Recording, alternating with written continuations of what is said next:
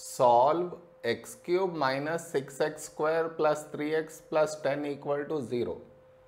To solve this, I have to change the x term, that is 3x. I change 3x and I write it to be minus 7x plus 10x plus 10 equal to 0.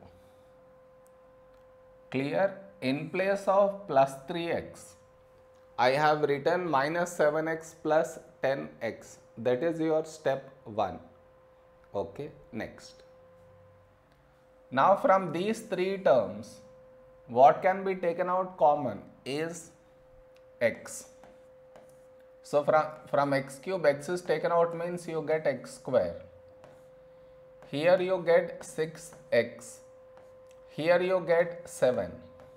Now, in the same way, from these two terms, what can be taken out common is plus 10. So here I get x, here I get plus 1 equal to 0. Okay, now this is a quadratic equation. So I will factorize this quadratic equation here. See, it is x square minus 6x minus 7. To factorize this, I have to change the middle term, that is x term. So here 1 into 7 is 7 and here I should get 6. So 7 minus 1 is 6. So now in place of minus 6x, I will write minus 7x plus 1x minus 7. Okay, now what can be taken common from these two terms is x. So here I get x, here I get 7. Here you got x minus 7 means here also it should be x minus 7. From this, x is gone inside means outside should be plus 1. Now take x minus 7 common. So here you get x and here you get plus 1. Now, in place of this quadratic, I replace this one over here. So let us replace. So x, in place of this quadratic, I write this now. That is x minus 7 and x plus 1. And this as it is.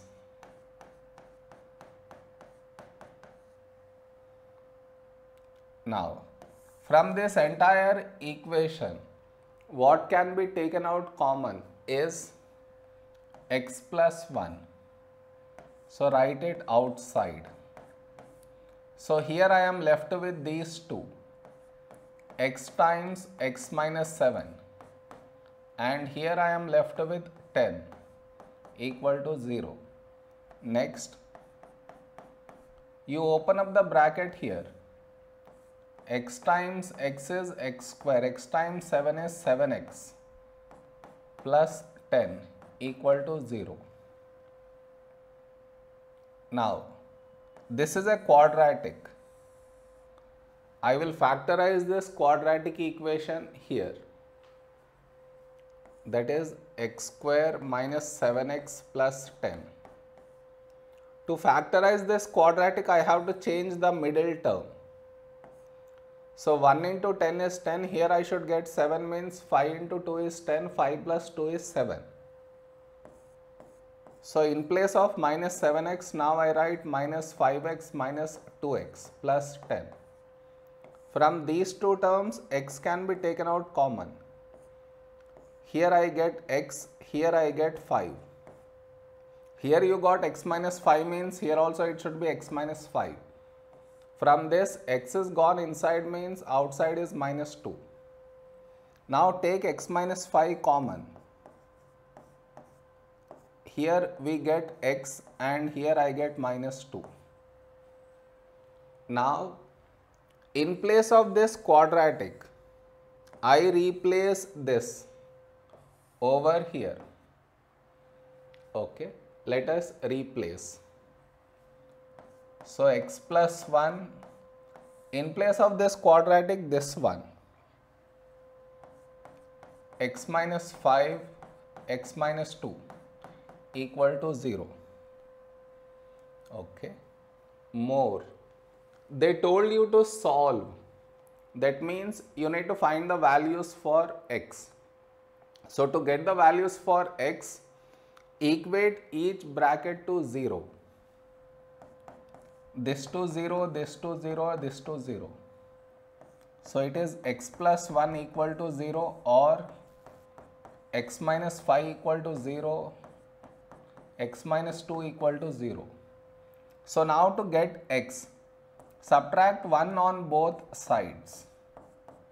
So x is minus 1. Here to get x, add 5 on both sides. So I get x equal to 5. Here to get x, add 2 on both sides. So I get x equal to 2. So these are the values for x. This is our answer. Am I clear?